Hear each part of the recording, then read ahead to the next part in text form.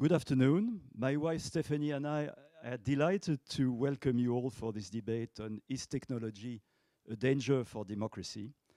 And we are all here in the cabinet of Alexis de Tocqueville, where democracy in America was written, and at our home in Normandy. So welcome to all. For this exceptional event, we have the pleasure and honor of welcoming two outstanding speakers. First, Garry Kasparov, whom everybody knows as a fantastic chess world champion, perhaps the best ever, and who is now very committed to the defense of democracy.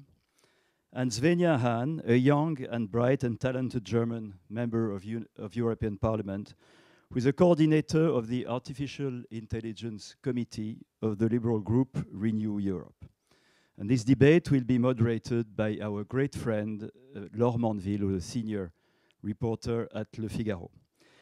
This debate is co-organized by the Tocqueville Foundation and Le Figaro in cooperation with our partners, which I would like to acknowledge and thank you very much for their support, the Atlantic Council, the Friedrich Naumann Foundation for Freedom, who is our new partner that we are very happy to welcome, and the French-American Foundation. This event is part of our Tocqueville Conversations program, which each year gathers here in Tocqueville for 2 days top speakers coming from all around the world who debate and propose solutions to key challenges to which we will be faced in the future. The next conversation will take place on September 17 and 19 of this year. And you're, of course, all welcome to attend it. As Alexis Tocqueville observed, democracy is our common good, but at the same time, it is fragile. Yet it can be and must be the way to address global challenges. And artificial intelligence, I think, is a very good example. Is artificial intelligence going to get out of control of we humans? What is the use of artificial intelligence that dictators can do? So many things to comment and to debate. At the Tocqueville Foundation, we are convinced that to be healthy, our democracy needs an active and robust civil society and involve all stakeholders, citizens, NGOs, corporations, alongside to policymakers. And I'm sure that this debate will be a good illustration of this necessary dialogue. Now it's my pleasure to turn to Jeannette Zus, who represents the Friedrich Naumann Foundation here. Jeannette, welcome, and the floor is yours. Thank you so much, Jean-Guillaume, for these kind words, and also a very warm welcome from my side and in the name of the Friedrich Naumann Foundation for Freedom. My name is Jeannette Zus, and I'm European Affairs Manager at the European Dialogue Program at the Foundation's Brussels office. So we are a German political foundation, and we are fighting for freedom, the liberty of the press, and democracy in over 60 countries worldwide.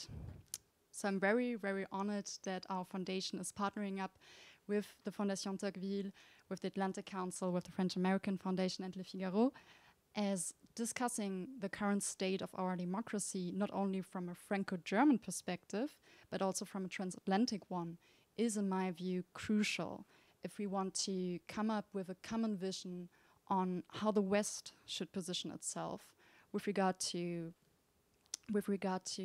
other competing powers that are rising powers and that do not necessarily cherish, like we do, democracy, rule of law, and the freedom of expression.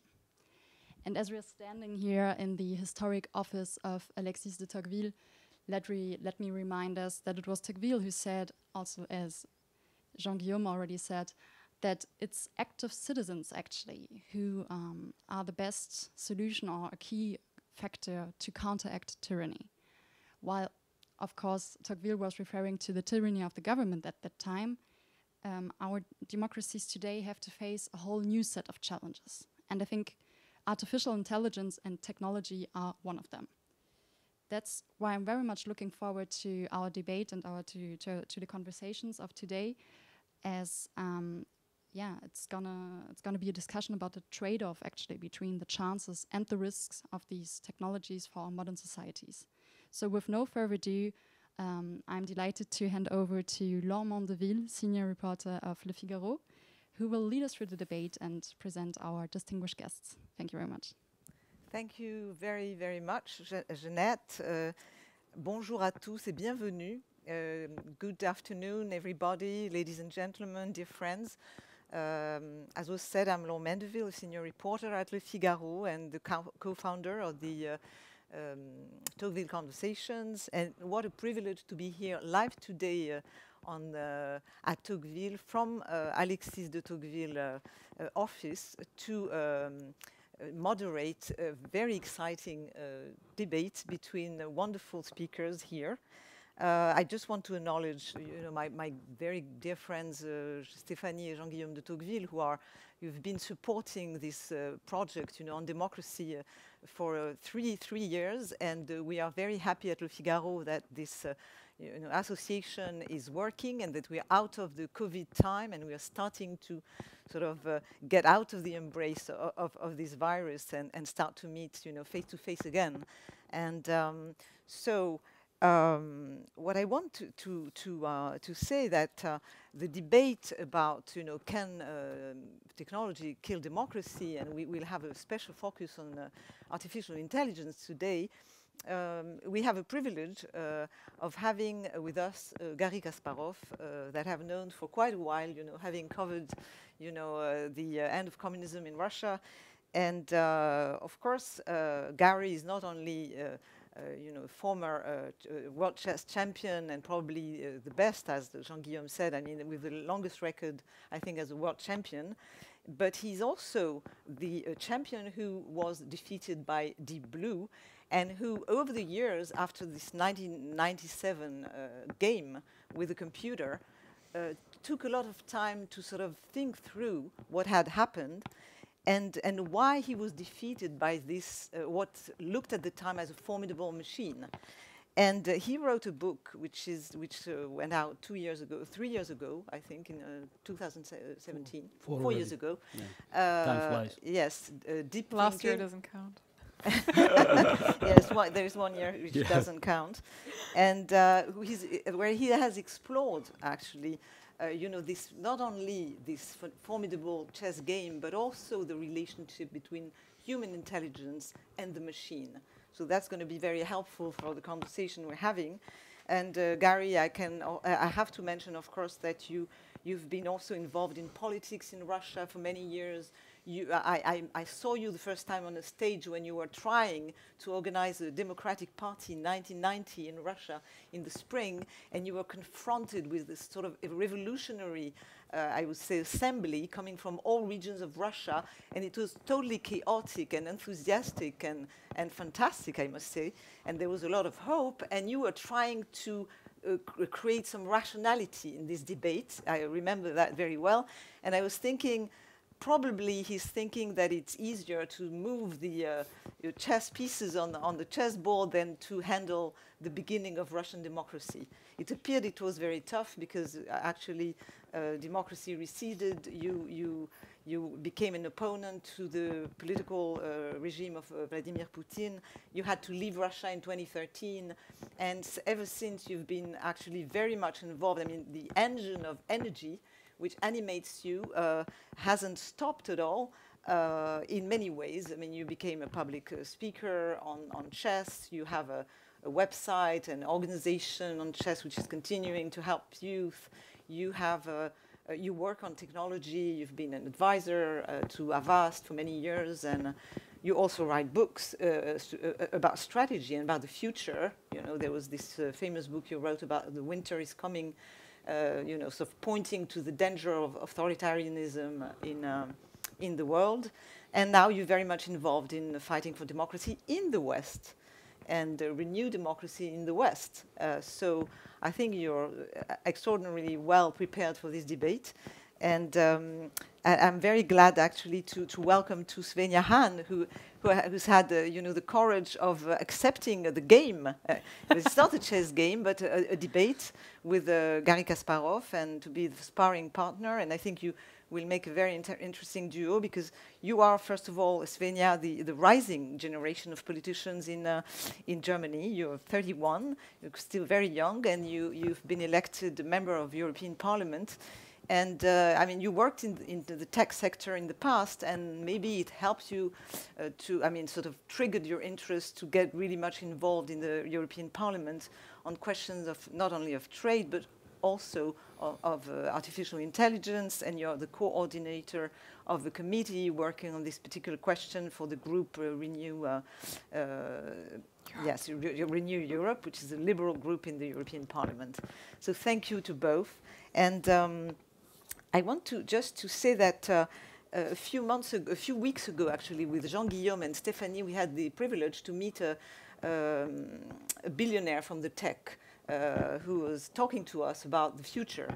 And he wanted to share his anxiety about the sort of disconnect between the sort of speed of what was going on in the Silicon Valley, of the change, the exponential progress of technological change, of artificial intelligence, and the middle age of politics to deal with it, and the lack of awareness of what was coming in terms of economics, politics, technology, etc., all the consequences. And he said something which sort of bewildered us completely, telling us basically that artificial intelligence was a new species, exactly like monkeys had been a species, and you had the human beings, and then now you had artificial intelligence, and artificial intelligence was going to supersede and the humans and become sort of driving force and somehow take over. And this sort of science fiction scenario that he sort of laid out for us and brought us to think that we are in some kind of science fiction scenario about the machine, which sort of brought us back to the Kubrick movie 2000 Odyssey 2001, and when HAL, the computer, comes to kill HAL the human being. Yes. Yeah. So, in fact, all this is to say that there is a huge interest for us to sort of step back in the middle of this accelerated transformation brought by technology to look at the future. And it was actually Alexis de Tocqueville who said that while the others are busy with tomorrow, and with while the parties are busy with tomorrow, I want to look at the future and beyond the horizon, and that's what I would like you to try to do now. So my first question is going to be, what is this time of artificial intelligence and let's say more globally of technological change? Where is it taking us? And is it taking us to paradise or to hell or neither? Gary, if you want to start. Well, thank you very much, Laure, for this introduction. Very happy to be here, Svenja. So happy to start this conversation with young generation. And yes, thank you for Jean-Guillaume and Stéphanie for inviting me. Because if we want to talk about the future of democracy, you couldn't find a better place than Chateau de Tocqueville. And to be in the study where this famous and very prescient book was written. But before we move into these details, you mentioned AI and humanity. So, yeah, I just want to start with the title of this debate: Can technology kill democracy? And I think it's important for us to analyze, the philosophical concept, because we're talking about democracy and technology. And I think it's a bit ironic, because when we read Tocqueville, his book, Democracy in America, we recognize that he thought democracy was inevitable, but mostly because of, he called it industrialization. Yes. And we could say technology. So, and the history of humanity, the history of our civilization tells us that technology always supported democratization. You go all the way back to the antique times of slavery, and unfortunately, slavery continued even throughout medieval times and even to almost to modern days.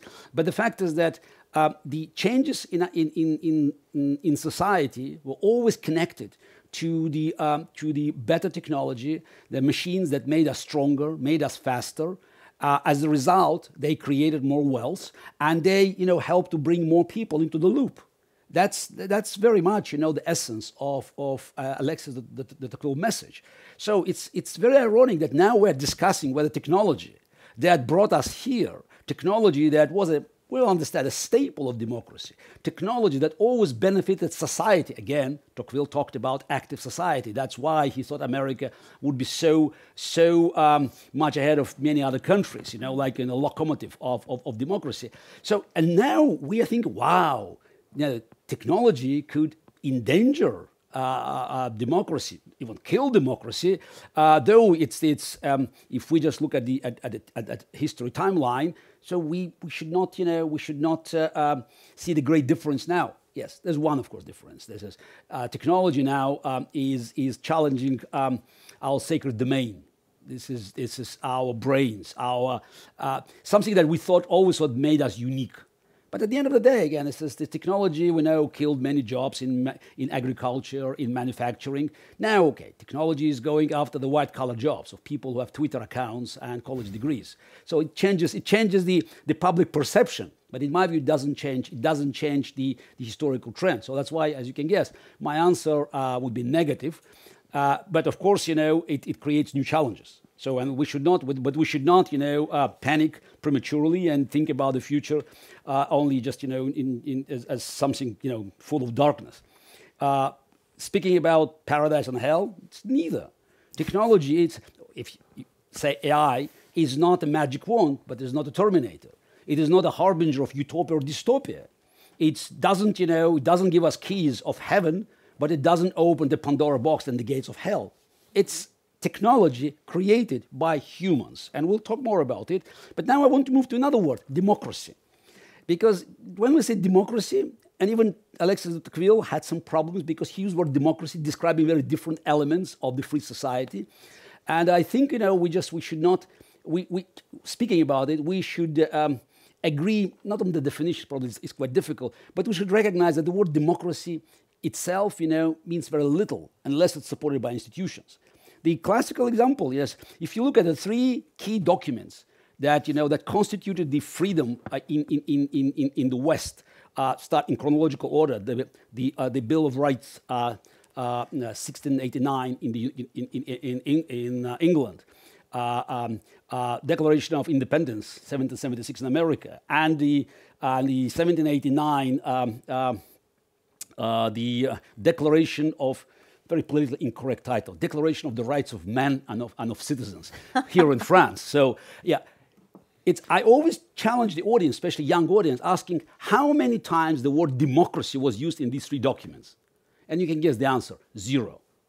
It was just because democracy itself, it's just, it's a word. It's about rights that can be guaranteed. So, and I think it's very important for us to actually not to be caught by this overused word democracy that unfortunately is being overused even by dictators. Now everybody wants to pretend that, we have democratic elections. This is somewhere in Turkmenistan now. They have a constitution that basically guarantees that the power comes from the dictator to his son. But it's of course it will be all done democratically. So and I'm of the opinion that it's while new technology, specifically AI, that we will be covering in this conversation, offers new challenges to us, it's eventually the balance should be in favor of, sorry to say, democracy and the progress, and it will benefit us. Though again, it's not a simple zero-sum game. So it's this, and it's not a win-win situation. It's not a black and white game, not chess. It's something that it's more blurry. But I remain an optimist. Technology always supported democratic development, made society more open and more inclusive.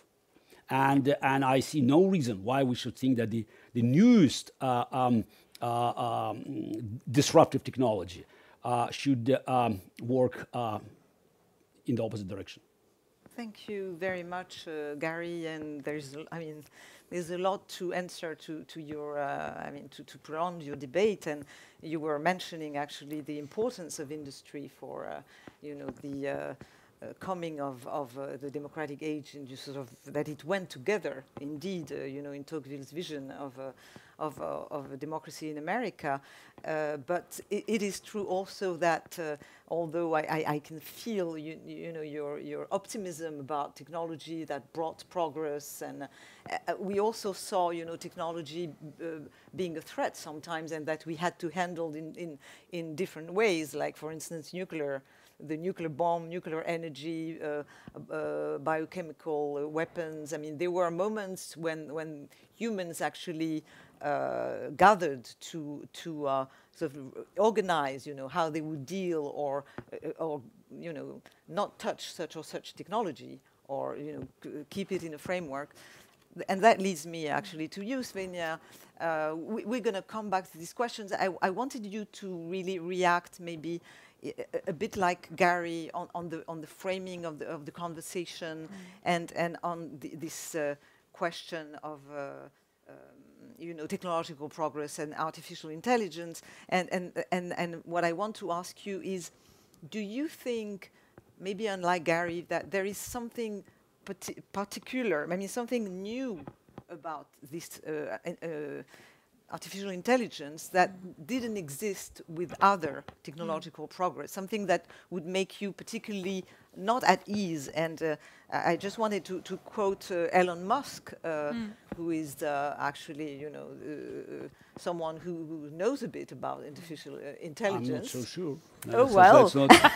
Let's not. He's one of my heroes, but I'm not here to talk about Go or other games, so that's why I don't think that Elon Musk is an authority. He has an opinion, entitled his opinion, yes, but I wouldn't take it, with the same credentials as when he speaks about space exploration. Okay, but still, he expresses as much as other, I would say, people in the Silicon Valley, some fear, and he says what is going on in terms of acceleration of exponential progress in artificial intelligence scares the hell out of me. And he is sort of really seems to be warning that, he says, and I know you disagree, Garry, that artificial intelligence will soon be as smart as humans, and it will overtake us by 2025. That's what he said in a recent talk. I don't know. I'm not an expert. I'm a candid here, but I want to ask you your thoughts, for the beginning of this conversation. Well, the whole dialogue we're having as technology going to kill democracy, I think, and I think Garry had some very interesting remarks about democracy. As someone coming from a country that had, in the recent past, 2 authoritarian regimes on our soil, and being here in France, we know that democracy is something that is never granted. Democracy per se is something fragile that we always must work to preserve and to develop. And of course, there's always, if there is dramatic change, that is of course impacting democracy. And if we're looking at technology, I'm not convinced that tomorrow we're going to have that scenario that the machines are going to rule over us. I don't think that this is going to happen. Machines and technology is created by humans, so they will be operated in a framework we as humans set. But what the threat can be, how humans use technology to maybe foster authoritarianism, to undermine democracy. That is a threat we can talk about, because this is something we see happening in authoritarian countries. And this is why it's so important that democratic countries come together and set a framework in which we are okay to use and enable technology, because we've always seen dramatic changes. And I'm quite certain when book printing was invented, some church people were saying, oh, you're going to make all the monks unemployed because they're no longer going to write all the books. So there's always been change, and there's always been breaks. And the digital revolution is now comparable to the industrial revolution. And that has been navigated as well. But it's up to us human, and especially we as Democrats, should be setting the framework in which we're going to be operating in and what we want to do. And if we look at this quote from Elon Musk, where it says that technology is going to overrule us, I don't think that is the possibility. I mean, those machines, yes, of course, when we're talking about artificial intelligence, then it's going to be self-learning, but it also will always depend on the data it is going to be fed with. So that is another topic we need to talk about, so that we're not repeating, for example, biases that are existing in our society and enshrining that. But what will it mean if we have smart technologies for us as humankind, not mankind, but humankind? So will we reach peak evolution because we're getting so comfortable?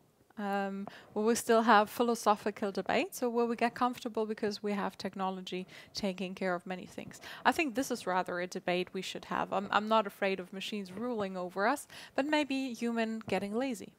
I think it's a very good point, very interesting, and I'm sure Garry is going to have something to say on that, because in your book you talk about, you raise the question, if I'm not mistaken, about to what extent this sort of what you call the influence of the machine on chess, for instance, or the chess game, is influencing the way the new generations of players who've been actually using the machine as a supportive element, and to, I would say, to demultiply their capacity in chess.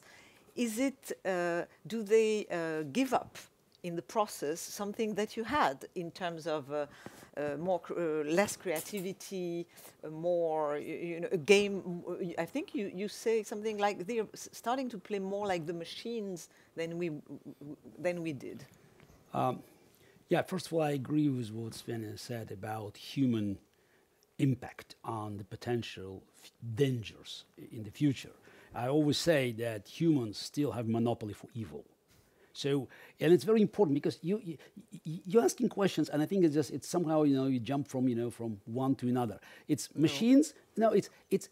I believe, and it seems that we're in agreement here, that the problem is with us humans. Even when we'll talk about the data, it's what human accumulated data and the bias. Yeah. So in the bottom, we always reach problems of the society. And I think it's in this debate we should be very cautious, because the line is blurry. I know, and we need to concentrate on human problems. And again, it's panicking is easy. When we see something new, panicking, which is amazing. You're talking from someone who is great, inventor and a pioneer of this new era of private space exploration. At the time where we are watching high definition videos from Mars, 80 million kilometers away, or God knows, and we're talking about the problems. So we should look at the positive side. Thanks to this great technology, we're exploring space. We should look in the oceans. We know less than 5% of the life in the ocean, so we should celebrate it. Intelligent machines should make us smarter. Again, there are challenges, but challenges on the human side. And it's, again, there's a lot I want to say, but it's just I'm trying to make sure that we go in as point by point, because it's so easy to be overwhelmed. But speaking about the problems of humans with the machines. Yes, I knew it from chess, but it exists everywhere, because it's so easy for us to be overwhelmed by the machine, because you believe machine is all-seeing monster. So you always look for an answer just for the machine. Now, this is something that we should remember. Machines are not intelligent. Deep Blue, that I faced in '96, by the way, I won the first match. So, and in '97, where I lost, so was as intelligent as your alarm clock. A very expensive one, $10 million piece, but not intelligent at all. It didn't have to be intelligent.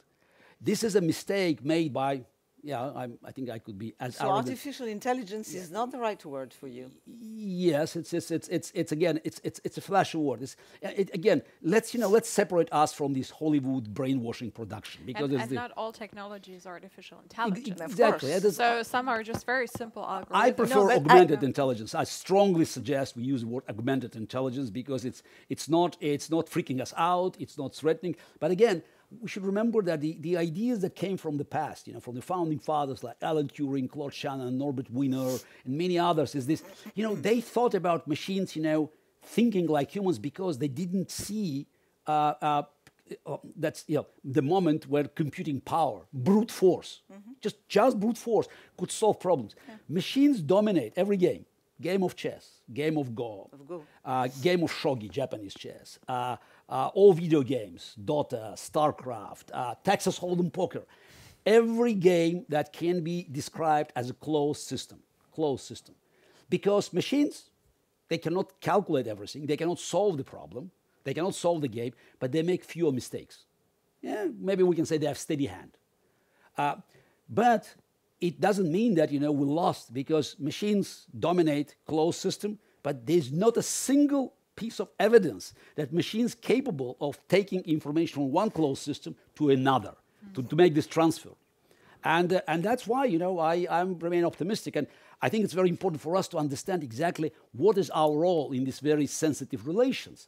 And that's what I've been trying to do with working with young rising stars, because often you see them saying, "Oh, this is a bad move because machine said so." I said, "Look, I also see it's on the screen, but can you explain to me why it's wrong?" And very often they stared at you without understanding the question. What do you mean, why? Because machine said so. Yeah, so but someone would have had to tell the machine why it's a bad move. Yeah, but we should, become, more human in these relations. For so many years, if not decades, there was the best compliment was he or she works like a machine. Yeah. I think now that should be not a compliment, but the opposite. So we have to encourage us humans to become more human, to bring human creativity, human emotions, because that's the way to enrich the human-machine collaboration. Garry, I take your point. I started from this science fiction scenario because it's on people's mind, and I think we had to bring it in the debate from the start. I knew you were going to shift to the political, of course, sphere. I haven't yet. We haven't yet. We haven't. Yeah, no. But that's where we headed. We are now talking about, to what extent, the question with technology is rested with the humans, and how they're going to approach it, to accommodate, or to let the machines actually abandon, I would say, to machines more and more, activities, Loris, and why. I think you have a good point. So I think it's important to actually to address this, because it's on people's mind, and so it's not jumping from one thing to another. It's on the contrary, starting from this particular topic to move to where is the problem. And I think really both of you are in fact do agree, but I nevertheless stress that people who are not totally I would say incompetent like Elon Musk disagree with you. You agree on the fact that it's the only problem is how we are going to deal with the machines. So that's what I understand. You asked me if there's like something new, and in fact we have like artificial around since at least the 80s. It's older than me. But still, I think you raised a very important point. I think people have some fears because there are misconceptions. Because when I talk about artificial intelligence, I have people thinking about the Terminator movie. I have them thinking about Matrix. this Matrix, about this movie with Tom Cruise. What is it? Where the three things live in the tank and predict the crimes. Minority Report. Minority Report. So this is what a lot of people have in mind. And then you tell them, well, actually, artificial intelligence is your music app that depending on your taste, is suggesting new songs for you. This is not a threat. Or your dating app, depending on who you matched, is suggesting new people to you.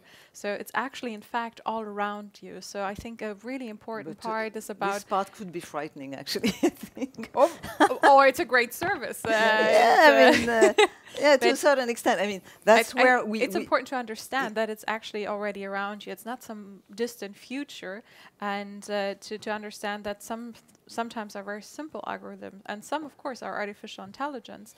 And overall, it comes to how humans are using it. Exactly. And what kind of oversight are we having, and what kind of... It's not about the technology, it's about the use of technology, the application. What kind of application do we want? Yes. To give simple example, like my face recognition on my phone. Super easy to unlock my phone, but I don't want biometric surveillance in public spaces and the government being able to track me. Same technology basis, but different use cases. Yes. So, and that leads us to the the key question of when you set up this technology, what is the freedom of choice which is left to the human being? For instance, if you take the case of the automated, driverless cars, are they going to be connected? Some philosophers are asking. The question is, if you get to a driverless car which is constantly connected, you have a problem, because you must have the choice to disconnect your car and decide to go left instead of right, even if it's not accepted as sufficiently efficient, etc., etc. So that's part of the framework, I would say. You mentioned driverless cars, Yes. and of course that's a big concern. The moment you have one accident with driverless car, so it's a front page of a newspaper, disaster. The fact is that 40,000 people or so being killed in car accidents in America due to human mistakes. It's statistics. Again, going back to closed systems, and it's of course not a closed system, but still it's something that could be considered as semi-closed system, because there's so much data there. So machines will not solve all our problems. No robot technology in the world will ever guarantee you 100% success, but they will be making fewer mistakes. And in case of driving, it means many lives will be saved. My answer to you, I don't want you to have a choice to go right or left, because the outcome will be negative in terms of loss of human life. So if we could actually centralize everything and leave it in the hands of the machines and the traffic, it's just some people will feel maybe uncomfortable, but thousands of lives will be saved. So it's pure statistics. We know machines making fewer mistakes, and we just have to try to basically remove or relocate some functions where machines are doing a better job. Yeah, I know, but a better job for what? I think this is a question for who you are a liberal. I think there is still a question of the freedom of choice, because if the efficiency is important, saving lives is important. Yeah. Efficiency, saving lives is important, but there is also the freedom to choose. Okay, should be preserved. Are you flying often? Yes. Yes. You don't mind that 95% of the flying time is autopilot. Do you want pilot to have a freedom of movement, or you rely on autopilot? So, and this is takeoff and landing. Eventually, probably takeoff and landing also will be machine. But right now, it's 95% is autopilot. So, what's the problem? I don't know. Do you feel there is a problem here? It's an interesting question. I think there is a philosophical issue. Gary has an important point. We cannot forget that humans are not perfect. We cannot pretend in a discussion that humans are perfect. Do we want to live in a perfect world either? That is an interesting philosophical point. Yes. As humans, we're making mistakes, and the technology has the opportunities to reduce mistakes where they're happening, but also. You should be entitled to make bad decisions, but and that for me is an elementary question about freedom. Exactly. For you personally, if you decide to speed, we have already cars that recognize the speed limit and are not allowing you to drive faster. you can, as a human, decide to drive faster. It's breaking the rules.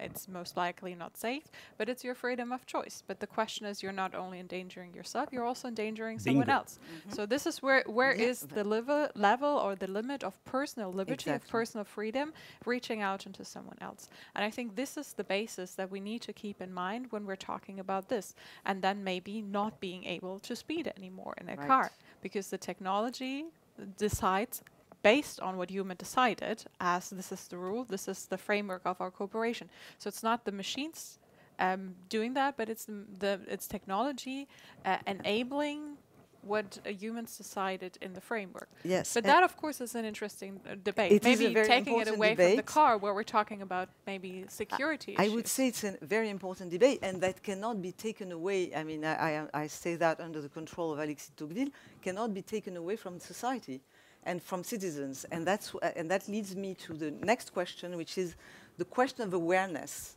of what's going on in terms of technology, where we're headed.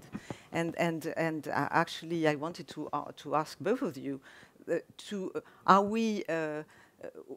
it seems to me that the biggest challenge actually at the moment is the pace of this technological change and the potential societal changes that it's leading to, and the lack of awareness or lack of political framework, because it seems like indeed politics are in the middle age for actually reorganizing and even thinking through what is happening to us.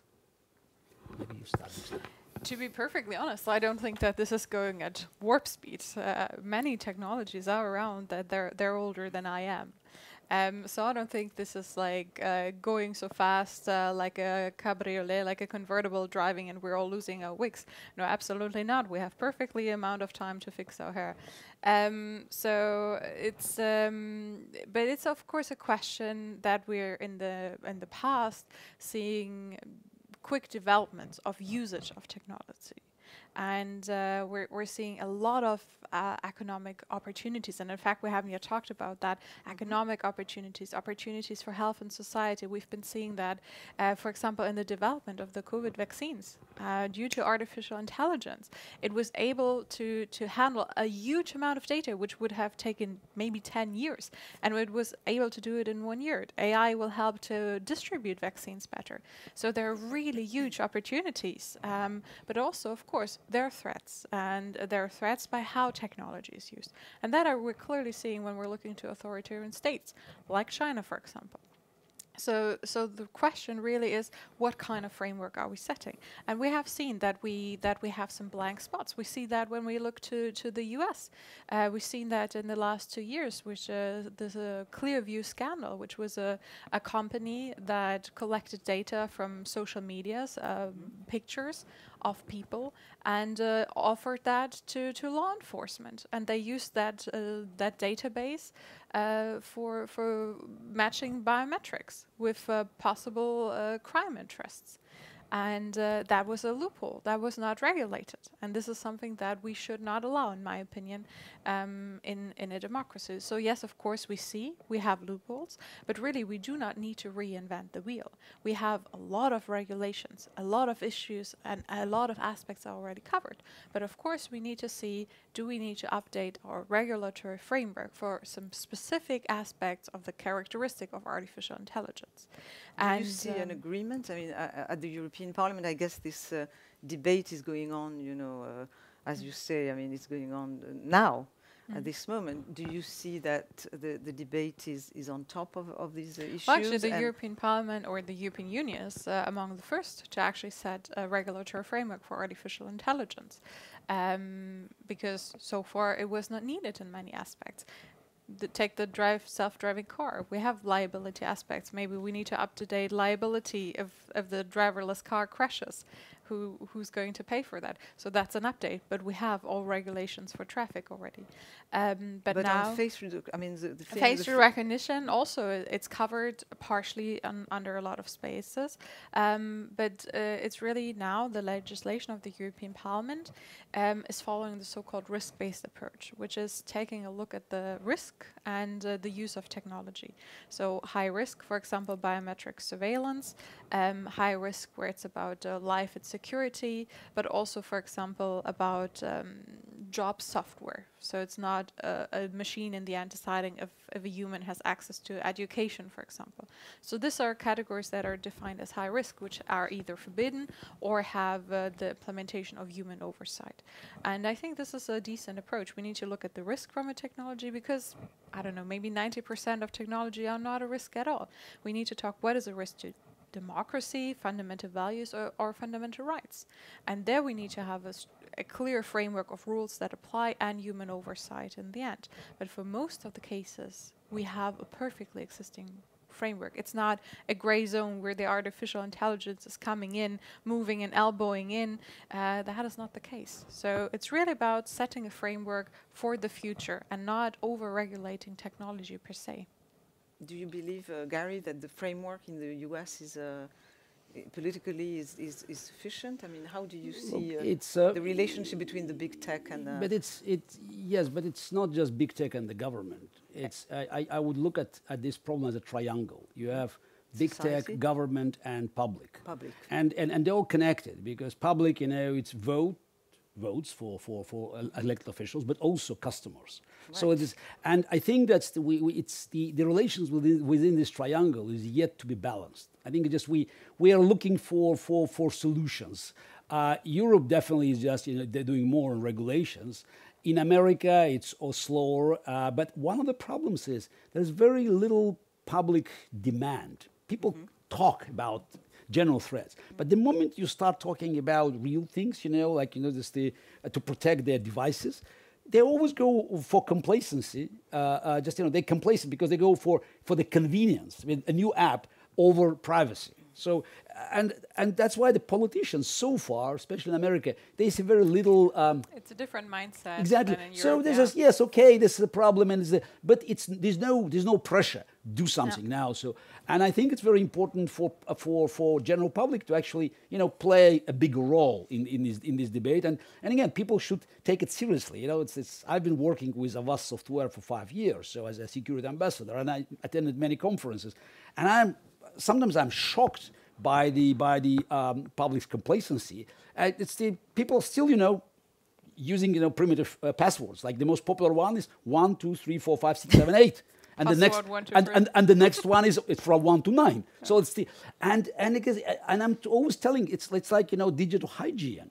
We know that we have to wash hands now, we brush our teeth, but we are not doing even elementary things to protect our devices. So that's why it's still, it's in like a very nascent form of of balancing the relations in this triangle.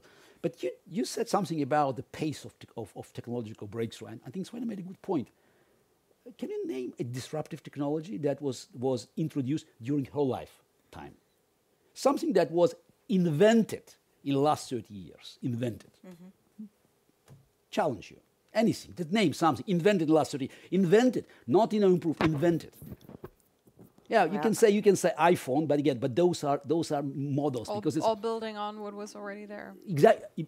Bingo. It was like nothing. So this is probably the last breakthrough technology was probably Apple II in 1977. Again, huge improvement now. But the key is now, while we're not doing what I call vertical development, it's horizontal because so many people can use it. And you look at history, you look at the last quarter of the 19th century. The computer which beat up the players of Go, it was already on the market. But it was developing. It's exactly. This is but no. Of course, we're assembling. They're getting more and more. But it's not something that it's. It's not a breakthrough. It's not a penicillin. Let's say this. It's not something that that changes everything. It's not a nylon. So it's. And you look, for instance, at the end of the 19th century, from 1875 to beginning of 20th century, and you look what's happened there, from electricity, telephone, the radio, movies, submarines. So it's, and actually, in the last 25, 30 years, people are less surprised by the development. Because when I said mobile phone, the first mobile phone was registered in, I think, in 1962, and the first call was made in 1973. Yes, of course. But not used. I mean, but again, they were holding the track of the car. But absolutely. they existed, yeah. So yes, now this is. There are two things that I think that makes a huge difference. One is horizontal, because it's not that technology that could be used by people here and there. So this is, but it's massive. We're talking about billions of people having access to that.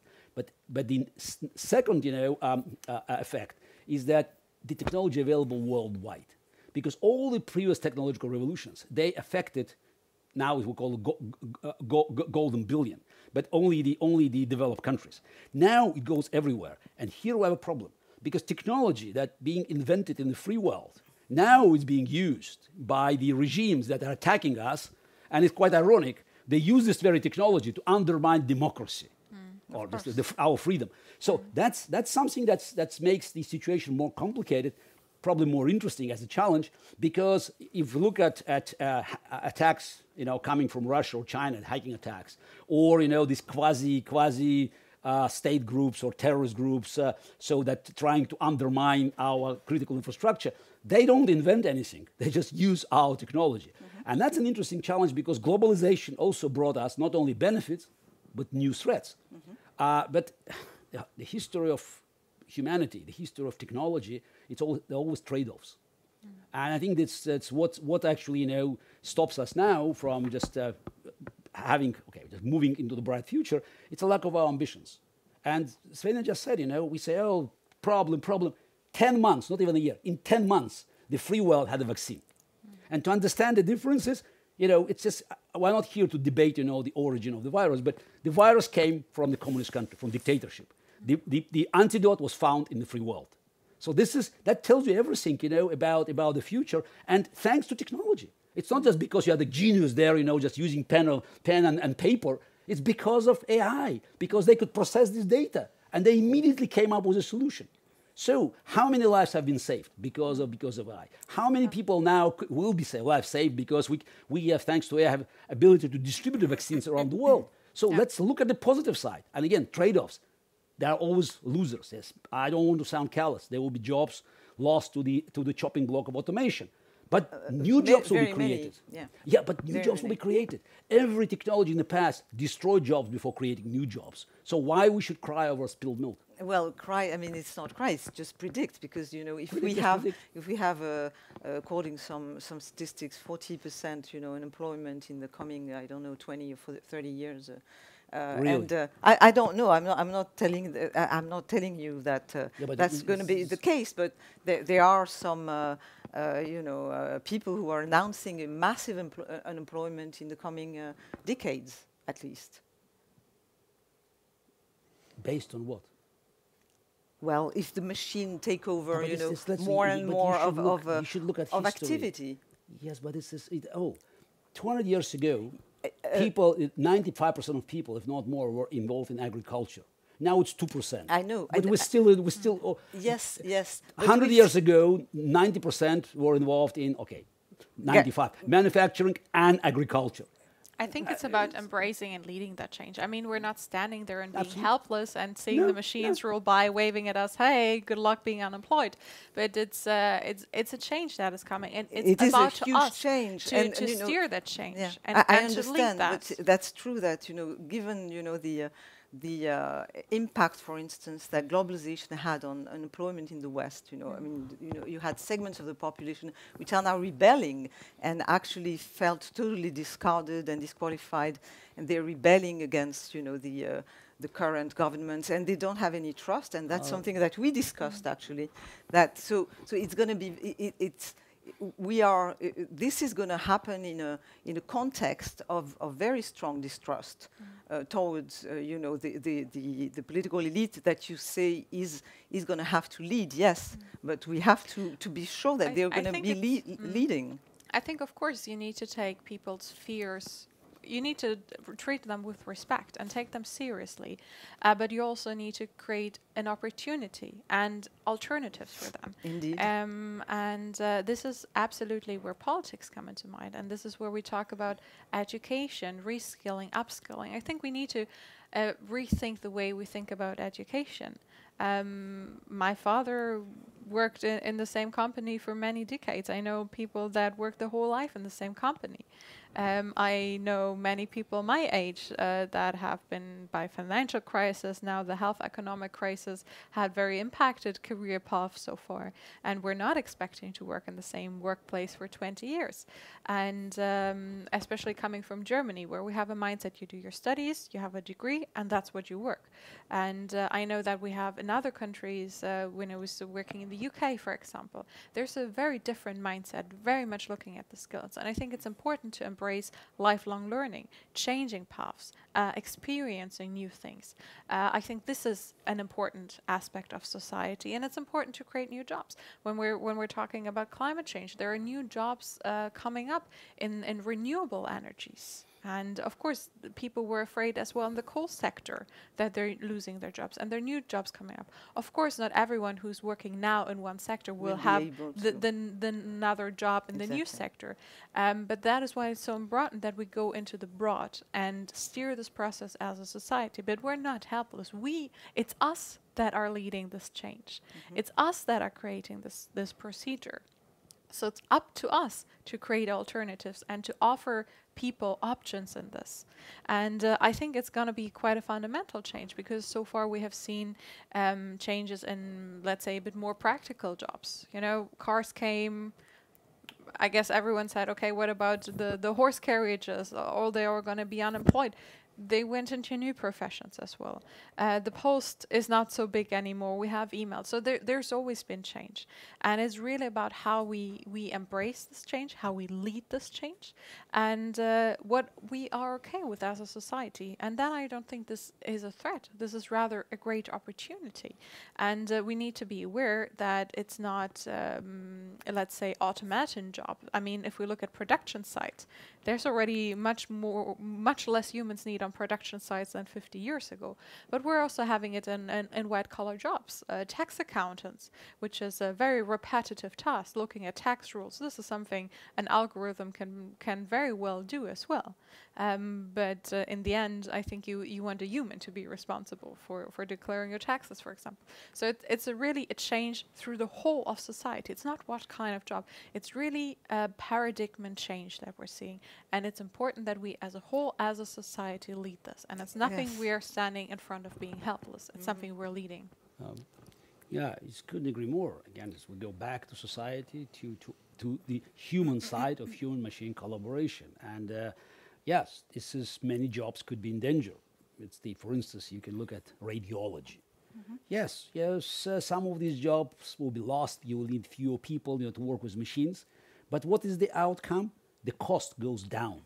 More people can afford it, not only in the developed world, but also in developing countries. So potentially, yes, you have on one side a few thousand jobs being lost or relocated, and millions of lives being saved. So I think it's, as a humanity, we win.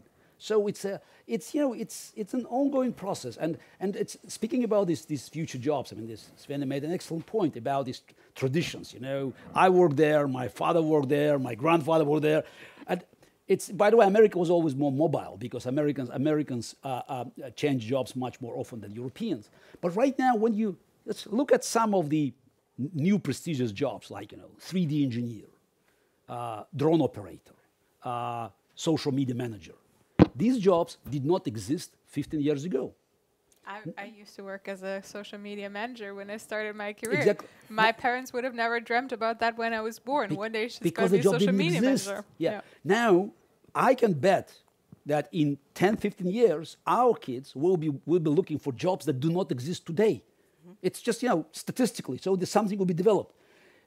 Okay, some people will be left behind. It will be more difficult for the less educated people, and I agree with all of that. I mean, I think you both have points. I'm just trying to push you on on I find you have a little bit of an idealistic view of we're going to steer that, it's going to be okay. I think that there are so many questions which are being raised. I mean, and things are happening without people really participating. You look at airports at the moment. At airports now, airports are becoming absolutely empty. Now everything is getting automatical. You know, in airports, you have to push, you have to do the whole process. You put your, it's getting tagged, it's getting taken, etc. The result is that airports are empty. Is it something that we want? I'm just raising the question. Or do we want people? Do we want human faces? Do we want interaction? I think we also have to take that into account, and not just the sheer, you know, question of efficiency and cost. Actually, look, it's a balance. It's a balance. But you know, if you lost your suitcase, so you rather rely on computer than a human finding it. So and we have tens of millions of pieces of luggage being lost every year. So and if you are on this side of the equation, you know, you would like machine to help you to find it. So it's at the end of the day, it's balance. Yes, I would like to see some faces. I'm perfect, you know. I'm very, very happy, you know, just to talk to someone. All of us, you know, had the same experience. You call somewhere, and this is you have one machine, you know, just a recorded voice, and then another one, and this. It's a bit, you know, a bit annoying. We still want a world of humans. But still, but now, by the way, the AI now is, by the way, they are getting better in imitating the conversation. But again, it's service, and in service, I want, you know, it's efficiency. I want it to be effective and just to serve me. So what we do with so many people that are just, you know, that are just are no longer needed there, that's a question to answer. But it's but you have to recognize this question does exist. It's legitimate. Yes. And instead of trying to terrorize public mind by pointing at Hollywood movies, or, you know, hearing to Elon Musk, you know, telling about us about the rest of the world, or Yuval Hariri, or it's an army of doomsayers. So we should say we do have a problem. We have, you know, it's a balance, and let's try to find a solution. By the way, let me point, Garry, to because the time is running, and I really want us to address the two last questions. No, people are going to ask you questions, but there is one question I wanted really to address: is what you said about, you know, the fact that yes, we did create, you know, all these fantastic technologies which give us indeed so much power, so much possibilities, you know, for the future, but they are now being, you know, propagated worldwide, and they are being taken on by, you know, authoritarian regimes, and which do not have the kind of probably debates and worries that we've been raising now concerning, you know, rights or risk, privacy, etc. So my question is, I wanted actually to quote this young journalist, Kai Stripmatter, who spent 10 years in China and just wrote a book which was published in France, which is called Dictatorship 2.0, where he actually shows, you know, the sort of a union and marriage of this totalitarian regime and technology, and how they're using now, you know, artificial intelligence and technology in the wider sense to sort of create a state with thousands of eyes. And he tells the story of going into a startup, a Chinese startup in Beijing, and coming in, and of course immediately his picture is coming on the big screen, and, you know, they have this name, they have his age, but they get it wrong, by the way, and they have his mood. You know, because they have sort of a facial recognition and artificial intelligence, you know, software which is able to actually determine, you know, what he's thinking, the mood he's in, etc. And he explained very bluntly that they've been actually building up. It's an enthusiastic project, building up throughout China the concept of these thousands of eyes, which are helping, for instance, the police to identify any kind of strange situation, because everything is being watched, you know, through cameras, and immediately all people are through their iPhones, their different, you know, machines are being watched any time, any second during the day. And they're using that to build up this absolutely gigantic database. And also another point that he makes is that they have started doing this social scoring of, since they can actually see what people are doing during the day, they see how they walk their dogs, if they do it neatly or pick up, the trash or not, etc. And the people get, in several cities that they're experiencing this situation, they get grades, score. And so my question is, of course, you're going to say we're not there, we'll never be there. But my question is the fact that authoritarian regimes are using these technologies in this fashion somehow will get to blur because of technology, of innovation, the sort of border between the way our free societies are functioning and these regimes. I mean, does it bring an element which will lead to blur, because you will have to say, okay, for security, we'll do the same for the police, or we'll do... How do you see this particular element? It's very passionate. I'm just surprised that you're surprised. So dictators... I'm not surprised, I'm describing the thing. Yeah, but with such a passion. So it's as if you're surprised that dictators always use technology to subdue their people and just to strengthen their power, so just to control people. So you didn't even mention the Uyghur genocide that has been also conducted using... Which is actually being watched extremely... Exactly. Extremely closely. Of course they will build it. Of course, every new technological tool will be used to solidify their control of people's lives. But now you move to the free world, and of course, as Svenja said it's up to us to make the difference. But there's something else that you missed. It's not a one-way street. Yes, the state is going all-powerful thanks to technology, but an individual can fight back. A group of hackers can paralyze the entire state. So, and now we are asking, this is the existential question. If we consider the threat from China, communist China, from Putin's dictatorship, from Iranian mullahs, from all these thugs and terrorists around the world, serious, are we going to fight back? Do we have political will? Because West today, the free world. West includes also Japan, South Korea, Taiwan, Australia, New Zealand. I would even include, it's India, South Africa, Brazil. So it's technologically, the balance was never so much in favor of the free world, never. So this is, and all we're missing is political will. Because the moment we show political will, they'll recognize. Yes, Putin's hackers can, attack American critical infrastructure, the meat industry or pipeline. America can shut down the whole Russia and by the whole China. We don't have to do it, but we should demonstrate that it's policy of deterrence. That, it's like it's a nuclear age. So we need to show that we are willing to defend our freedom. And if we show this will, things might change. Because it will also encourage dissidents in these countries. There are many talented Chinese that would like to bring down this horrible dictatorship. Give them hope. So, and of course, we should not, under no circumstances, to follow the same tempting example to collect data and to for the reasons of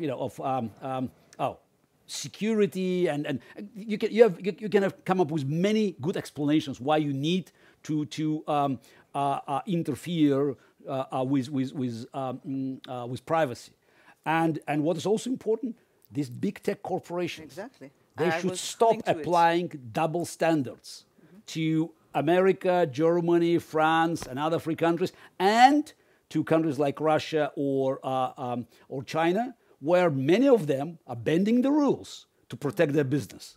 Again, they operate here. Most of the money they make on the soil of the free world, and here is the public must demand that they will treat people who are not so lucky to be born in the free world, treat them with equal respect, protecting their privacy, and basically telling all these regimes that if they're not happy, they can go to hell. because at the end of the day, they don't have, the equivalence of Western tech. They still rely on it.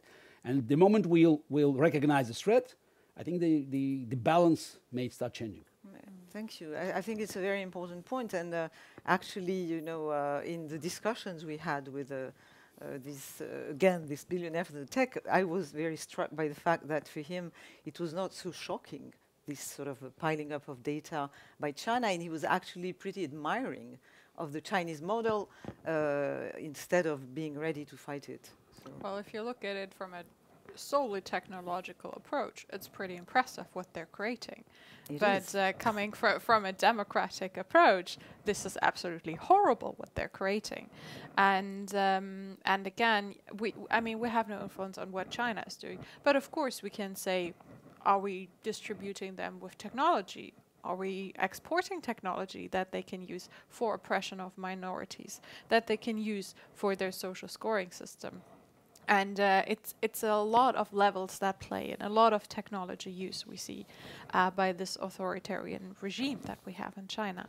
And the question you were mentioning about the transatlantic, need for Exactly. transatlantic cooperation, Exactly, and this is the this creation is the point. of norms. But Exactly. do you believe that it's realistic, or is let's say the sort of growing role, a part and a place of China in this game? Sort of in a way threatens this capacity of the West to create norms in this particular field. What we see from China is that they're pretty dominant and that they're not caring so much about alliances. And this is really where democracies need to get together. And that's why I'm extremely happy we're having this week the EU-US summit, and it's planning to launch the Trade and Tech Council, where it's exactly about this, about setting norms and standards, about a framework that we are as democracies being willing to embrace technology, to use technology, because this is what we need.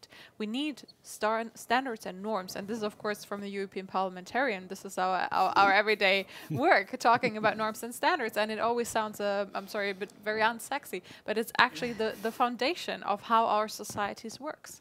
We have norms and standards in which we operate, and this is enshrined into law. And it's important. But it's been difficult with the US on the. It has been difficult, and we just had with Garry. We have a different mindset in the US and in the EU. EU is coming more from a privacy standard point. Exactly. In the US, it's more about maybe Innovation. economic potential and innovation. And I think it's important to bring this to mind, because European tends to be overprotective and sometimes even protectionist. While the US may be a bit too careless in its approach.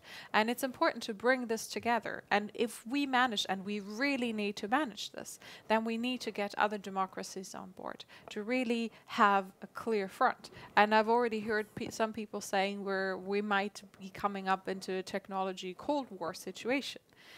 Where we have different approaches to that. Right. As a studied historian, I'm personally a bit careful with using this phrase of Cold War situation. But we're clearly coming into a direction where we're having alternatives about how to use technology. Will it be in a democratic way, or will it be in an authoritarian way? And we really need to work for this. We really need to work for this democratic approach. And we absolutely can work for that. We're strong democracies. We're strong economies. And we can really move this forward. Huge innovations and developments was developed in the Western world. Garry just said it. And it's really about us, how we're going to shape this future. Do you see this potential for actually limit the disagreements and come to some kind of common approach? Yes, I think many with all the differences, some of this difference embedded in economic models and also its political and societal customs. Europe and America, I don't know now, probably you should add United Kingdom because it's in between. So this is, so Europe from Baltics to United States, so have too much in common. So that's the idea of working, if not in concert, but looking for compromises. So I think more in common than what divides us. Exactly. Yeah. So this much more in common. So I think I'm quite comfortable that the concepts and solutions that Svenja mentioned, they will be found. What worries me is that you still need political will to implement it, dealing with the other side. The other side doesn't go away. Whether you like it or not, it's not a Cold War, it's a hybrid war. But this is not a war we can stop because it's imposed on us by them. Because they cannot escape this war. They have to demonstrate that we are the enemies. This is the way that every authoritarian or totalitarian regime worked in history, and China and Russia are no different. So or Iranian mullahs. So they look at us as enemies, and they try to use their propaganda machine to actually raise this emotional outrage of the people they control. And of course, they try to hurt us. And we have to, as I already said, we have to demonstrate political will and of us fighting back. We do have technological ability, and this should be part of the plan. Part of the plan because it's every country, every group trying to abuse this technology and to harm the free world should know that there's a price tag. You do it, you pay a price that will make it considerably less attractive. That brings us back to digital literacy as well when we're talking about propaganda, but also cybersecurity is the topic we haven't touched upon yet today. But those are two very, very important aspects when we're talking about technological advance and democracy versus authoritarianism. Thank you very much. We're going to shift to questions. I just wanted to say that there are two things that I'm sort of want to point, after this conversation. The first one is that clearly, from both your points of view, the machines are not superseding and overtaking the human mind, but the humans have to work hard to make sure that this sort of technological progress is not going to become a threat to us. And I think that in a way it leads to quoting Tocqueville, in the sense that both of you talk about the importance of civil society and political and politics to get into this question very seriously. And I think Tocqueville was saying that in fact despotism is only in fact the result of democracy taking leave from itself. So the idea would be actually that we're not going to do that, and to fight for this future of us, with artificial intelligence and technological progress. We're going to go to the questions now, and I guess Jeannette is going to raise for us. I mean, she has been gathering the questions coming from the audience, and she will now, tell us the first question. Yeah, thank you so much, Laura. And I think this is also the moment where we can still encourage our participants to ask questions. We already got two concrete from the public. One to Garry Kasparov, referring to one movie, to Blade Runner, 40 years ago. What lessons would you draw from this movie? I don't know if you were referring to this movie before. And another one would be on the algorithms, actually, and whether we or how do we guarantee the neutrality of algorithms. This is maybe a question for both of you. And then we have two other questions on, you were mentioning, Garry, the lack of political will, which is a crucial factor, but are politicians actually informed enough? Well, is the level of information sufficient that we need for the right understanding to develop on the longer run an AI that serves our goals? And do politicians actually know how to regulate because they have enough information? So I would also be interested in to see the different perspectives on it, maybe from a European standpoint and an American one. Maybe we can start from that. Maybe we can start from that. Yeah, definitely. Gary, do you want to start? Svenja? Well, that's of course. That of course is an interesting question, and I think, as in general, politicians, as in general of society, sometimes lack knowledge about what artificial intelligence is. And I've seen that in the last year in the Parliament when we started working on this topic. That there's, in broad aspects of society, a bit of misunderstanding. And many people tend to think, oh, this is something very new, very disruptive, when in fact it's here. So I think in general we need to do a lot of education and understanding about technology. And for politicians, the task is, in general, we tend to regulate something that's already there. For especially artificial intelligence, we're trying to regulate something we cannot yet imagine the potential it will have. We're talking about technology that can adapt and then create absolute new opportunities. We have the example of the vaccines. Garry had the example of radiology, where X-rays are better analyzed by AIs. But we do not know what in the future might be coming up.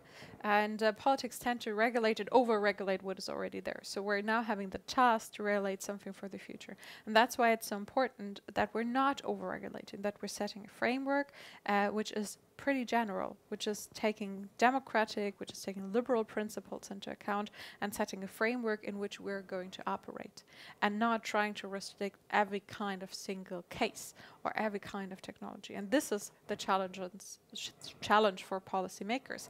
And that also goes together with the other question about neutrality of algorithms. Algorithms are always neutral. It's just a technology. It really depends on the data they are fed with. And this is where risk lies, because if we are repeating biases that are existing in society, because the quality of data is not good enough, because the quality of data is biased. For example, a job software that has never seen a female CEO will from all applications not suggest you a woman that is female CEO, because the data that the algorithm has fed have never seen that. So it's really the technology is not the challenge. The challenge is having good data sets and not repeating human biases and human mistakes. Maybe just a small specification, a follow-up question on the last aspect, because there's one question about the algorithms and whether they can undermine democracy. And you said, well, it's up to us and they are neutral as such. But what about the psychological influence of social media algorithms? So the social media kicking in, and if there's a real danger of AI for democracy in this respect. I'm not sure if I fully understand that question, to be honest, because what is the psychological influence of social media and what does that have to do with algorithms? We're seeing content on social media based on algorithms, based on our usage behavior. For example, I just recently became a godmother, and I searched for a lot of baby products, and suddenly all I'm seeing is baby products. That did not yet make me to want to have children on my own. So how far is it influencing my really specific behavior?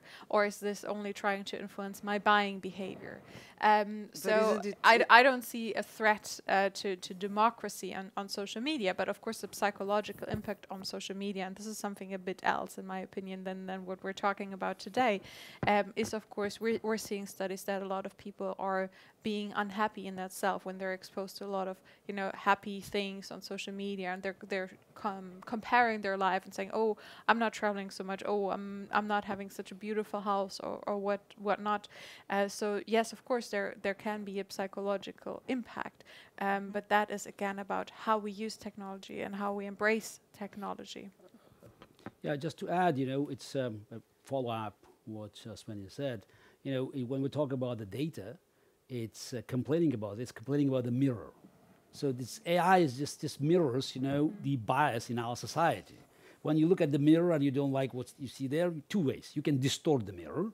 That's what's being suggested. Or you can try to work on you, so just to make you look more presentable. So I think it's very important to understand, again, the answer for the question of this debate is negative, because it's not about technology, it's about humans. Same, with social media. It's about humans who are regulating it. So it's humans are setting up the algorithms. So yes, they say algorithms are neutral. No, because, very often, they apply different standards because they have, their political preferences.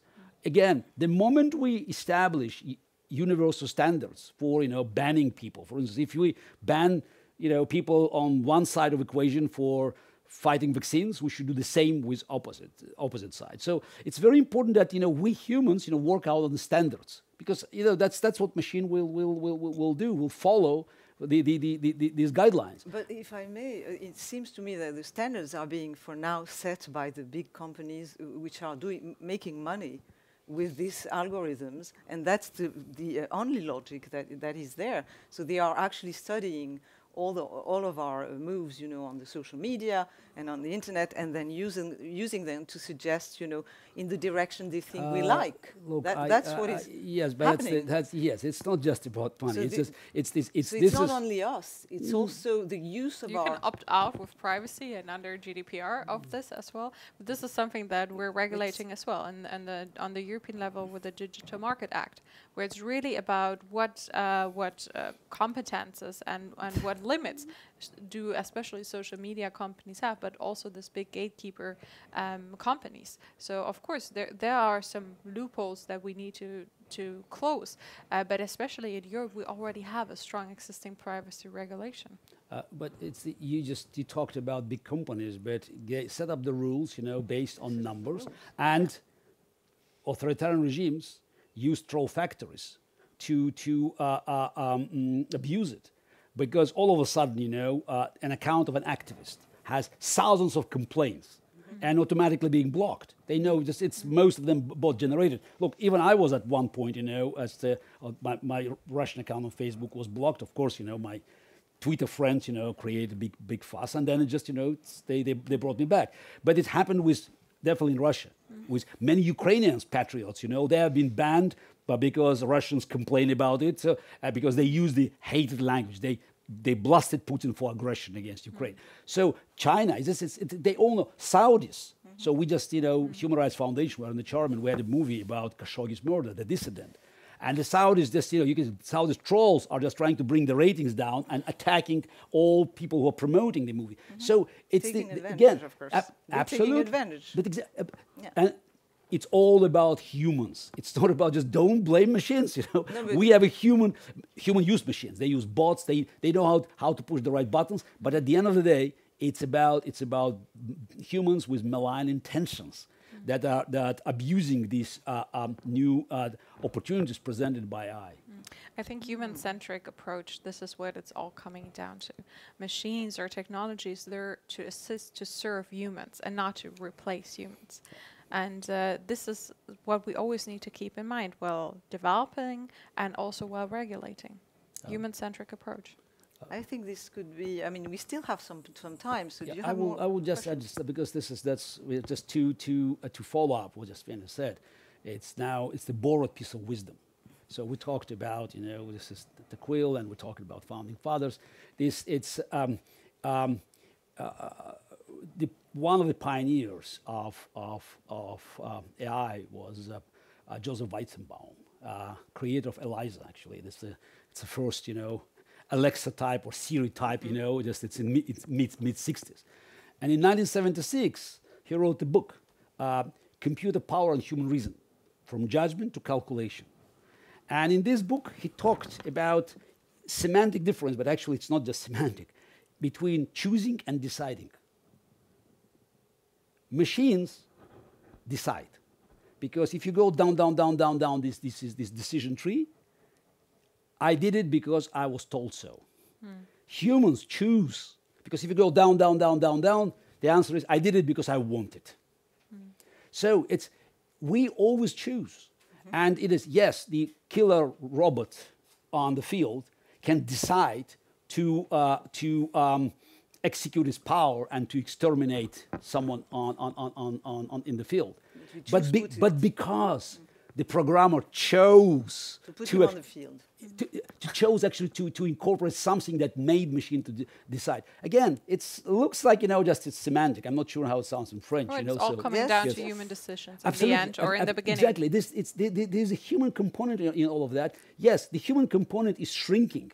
But still, even if it becomes really small, even if we do belong to last few decimal places, it still has decisive factor. And that's why, again, there's no need to panic. And again, whatever Elon Musk or whoever said, I saw no evidence, and I spoke to quite a few experts in the field, just that machines could really overtake humanity. By the way, watching the Terminator, I never understood why Skynet wanted to kill all the people. So this was, what was the point? Yeah, but the problem is, fear sells. Just this is again, that's the way public mind works. Oh, fear, and again, there are reasons. But to be fear fearful. sometimes is necessary But to see the danger. But the fight, we have to fight it I'm with sorry, but with ambition. of course, with ambition we do. But I think that the unease and the fear is not just stupid fear. I think it's not just sort of instinctive and irrational. I think there is also a fear which can be rational and needed, because it helps you evaluate the risk. And I think that when you say that the contribution of human mind is shrinking, I think that there is unease about actually what it means in terms of maybe the lapse of time when you have to make, when you still have decision to make, or if you abandon too much of the process to the machines, you are actually in a way not losing control to the machines, but losing control of the process. I think it's important to understand there are threats, but there are much more opportunities. There are much more greater potential. But it's important to understand when people are afraid and if there are risks, to address those and to often bust some myths about that and bust some misconception. And I think this is important. So we have absolute credible risks that we need to address, that we need to put into a framework to regulate that, to keep that risk under control. We have threats, we talked about threats, but we have also a huge potential for society, for economies, for our health. We had several examples. So I think it's about, yes, addressing risks, busting myths and misconception, but also about telling the positive stories and helping people embark on these positive stories and on these positive examples, and really embracing this change and the huge potential it has for our societies. Just again, we're wrapping up our conversation now. We still have a few. Actually, we still have time for questions. Since we mentioned, risk, we could wrap it. Risk. No. Since we mentioned risk, no one can blame me for avoiding risk. So I always had a very risky life, and I can tell you something from my personal experience. If somebody tells you that he or she is fearless, don't believe them. We all have fears, and the difference is how we can handle it. That's it. So should we be fearful about this AI danger? Yes. But that's, again, this fear should make us work, towards solutions. And the best way, to fight your fear is to become ambitious. Because the moment you're ambitious, you look, up to the skies or deep down in the waters. There's so much for us to explore. So I'm going to ask you, we are getting to solutions actually now. So I mean, we've been talking about them, in fact, but let's do it in a more journalistic way, if you will. And let's imagine that now you're in charge. You're in charge, in the U.S., for instance. Wow! I was not born in America. I know. But it's a science fiction, scenario. And so, in that particular field, what is it that you're doing to actually address this issue? Look, I still believe it's psychological. It's about recovering the spirit of exploration, innovation. You remember, JFK. Ask not what your country can do for you. Ask what you can do for your country. I'm afraid today any American politician who says it could be fired instantly, because people don't want to hear that. So that's good, Garry, that you can say it. No, but that's we want to go back to the times where the people were dreaming about space, about big things. Hopefully now it's happening. By the way, it's quite ironic. Maybe that's the way history works. We had one of the worst years in just since World War II, the year of pandemic, and it was tragic for many of us. I lost my mother to COVID, and so I know what tragedy is. But at the same time, we saw this as a new success in space. They are still dreaming. Elon Musk is afraid, but he's dreaming. And he's going forward. Let him dream, and he's going forward. I want him to dream more and talk less. Right. So that's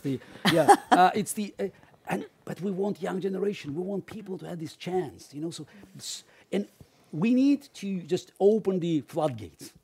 I'm a believer. So this is, I did 6 years ago, I did a commencement speech in St. Louis University in Missouri, and I told them, just about renewing the spirit of exploration and just, looking for new lands, for new horizons. And I said, look, today, it's 2015, flying to Mars is less risky than for Columbus to cross the Atlantic, because at least you know the distance and you have the map.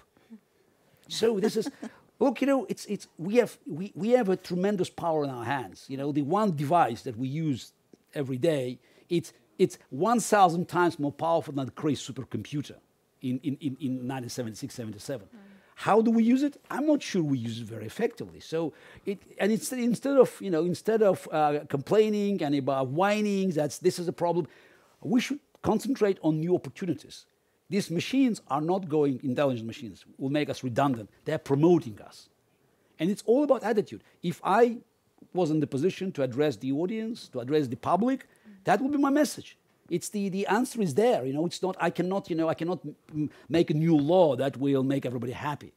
But we can start working together, and what I will do, I will just definitely remove some regulations that's standing on the way of the energy. So obviously, we have to protect individuals, but we have to give people a chance to actually to create things. This is so much can be created, and the whole story with vaccine is a proof.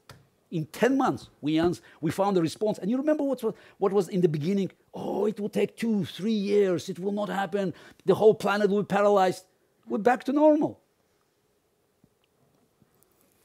Almost. Almost. No, but Svenja? I think the key is really trust. And trust doesn't equal understanding. I have no clue how the technology in my phone works, that it works. I have no clue. I know how to operate that. But I'm not bothered that I don't know how to use it. What for me is important is trust, that I can rely on privacy, for example, that I know there are technologies that guard my privacy, that I'm not having the government spy on me, for example. Which in Germany now is a new thing, but okay. So this is important. I think trust is the key. We're not understanding all technology around us, never have and never will. So I think we need, and this of course coming as a European politician, a framework in which we know, which we as humans, in which we as citizens, as consumers know we can trust and rely on technology. And that comes if we have a clear framework in which we say this is the kind of range of technologies or use cases of technologies that we're applying, that we're knowing it was safely developed, that we're knowing it was taking needed measures to prevent repetition of biases, for example, or discrimination. I think this is key, trusting and knowing that this is happening. And it doesn't matter that you're not understanding the technology. And you do not need a warning sign every time an AI application is used. Watch out, this is enabled by AI. So it's really about trust, and that you have the same framework in which you operate, because this is how we as society work. I don't need a sign on every fruit that I'm eating saying this was produced without or with, because I know I can rely on a safe framework that I'm having safe food. And this goes as well for AI, this goes for technology. That's right. That's a very good point. I think in that respect, what I was saying before about the fact that the crisis of trust which exists today in the West towards institutions and sort of self-doubt also that Garry is trying to fight when he's saying let's go forward, etc. is there, and it's part of this whole situation. I think we still have a little bit of time for one more maybe question, and then we'll try to wrap up this conversation. So just following up on what you just said, Svenja, with the trust issue, there's one question of Johannes talking about the liability issues. So when something goes wrong, and maybe you could also refer to the current discussions that have been going on at the European level here, who's taken responsible for that, and on what data are we basing our decisions on then? Well, that is a pretty technical question. I mean, we had the example of the self-driving car, and that's a very popular example, and we're often debating, who who will the self-driving car drive over, the young kid or the elderly lady? So we're always debating from a moral standpoint. This is all solved by technology, but the question is who actually pays for if a self-driving car has an accident? Who is liable? And that is something that we're actually debating as well in the parliament and this framework. And this is a good example where we have existing legislation, where we just need to update it to the characteristics of AI. So because it might be hard to prove where a mistake was. Was it the data bad? Was it the development was bad? Was it a mistake by the developer? Was it a mistake by the deployer? So who in the end will be reliable? This will be a question to answer. I'm not having an answer yet to that, but this is a good example where we need to update existing legislation we have from a very, very practical point of view. Just following your example of the driverless car and a hard choice. It had to make, it would have to make by facing this inevitable human casualty. The answer is very simple. It will hit the person that that is being designated by a human programmer. So it will simply follow the rules that are being imposed on it.